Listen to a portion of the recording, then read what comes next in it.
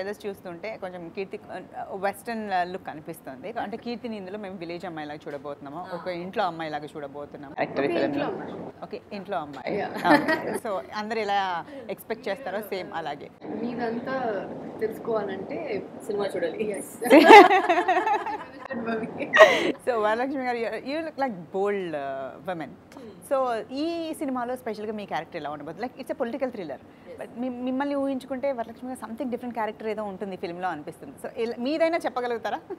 ఏమంటే I think see first of all Murugadoss sir వచ్చి when he keeps a female in the film, always the female roles have very powerful. Yes. Hero గురించి okay, but whoever it is, when there's a female lead in the film, is completely he gives justice to the role.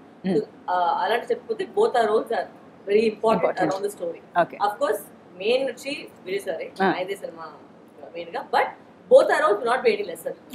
Both are equal and both are nice.